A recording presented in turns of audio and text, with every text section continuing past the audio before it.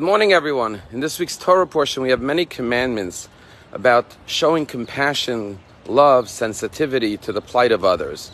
For example, the Torah says, do not oppress the stranger, the immigrant, the widow, the orphan. Be sensitive to their plight because they are vulnerable and they will cry out to God. The Torah says if someone is poor and destitute, it's a mitzvah to loan them money to help them get back up on their feet. The Torah tells us that if you loan someone money and they are poor and they give you their blanket as a collateral, make sure you return it to them every night so they have with what to lie down and go to sleep at night. And many times in the Torah portion, the Torah says, you know why you should act this way towards others, especially those who are weak and vulnerable and those who are the members of society that are most downtrodden? Because you were strangers in the land of Egypt. And therefore you know what it's like to be oppressed. And therefore you know the plight of the underdog.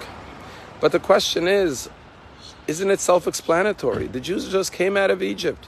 Why would the Torah have to tell the Jewish people? Why would God have to instruct them to be kind and compassionate and sensitive to the plight of others when they just experienced slavery and persecution? Wouldn't they understand on their own to treat others properly? And the answer is that there's a psychological truth that says hurt people hurt people.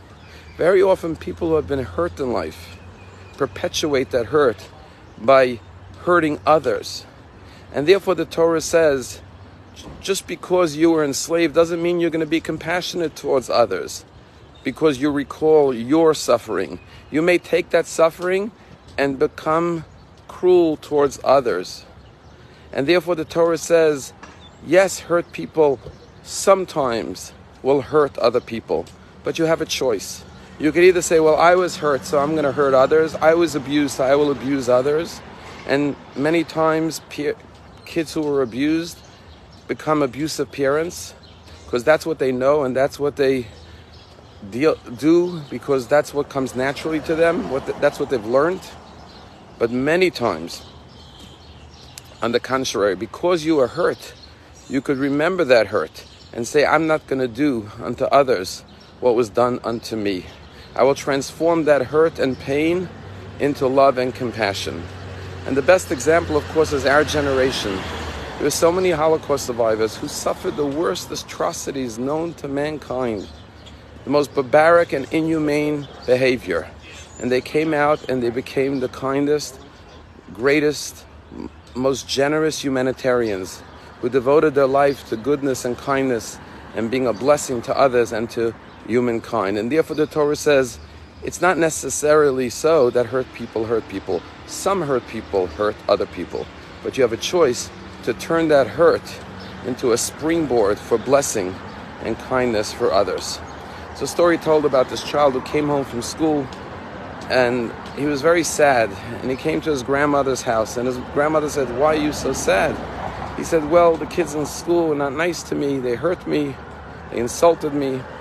And the mother said to the boy, come with me. She went into the kitchen, the grandmother, and she put up 3 pots of water and boiled them. And when they were boiling hot, she took out a carrot, an egg, and a coffee bean.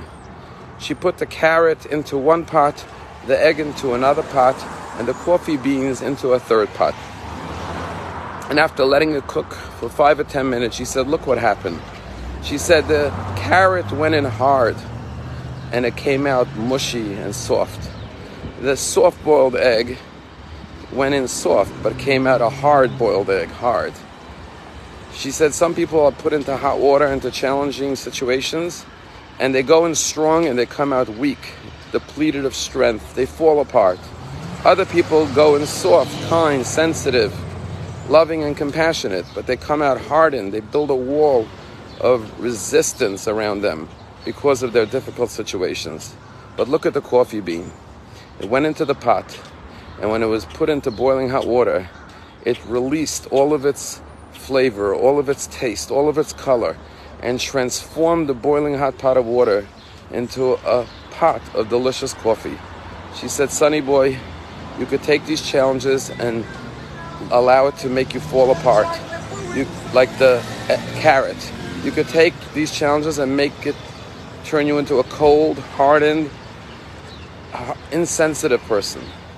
Or you could take these challenges and recognize that you have to do things differently and you have to transform the environment by bringing more goodness, kindness, flavor, and taste, and releasing all of your potential to those around you.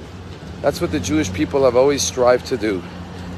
We've faced adversity in every generation, but it only made us more committed and more dedicated to being a blessing and a light unto the world. Have a wonderful day.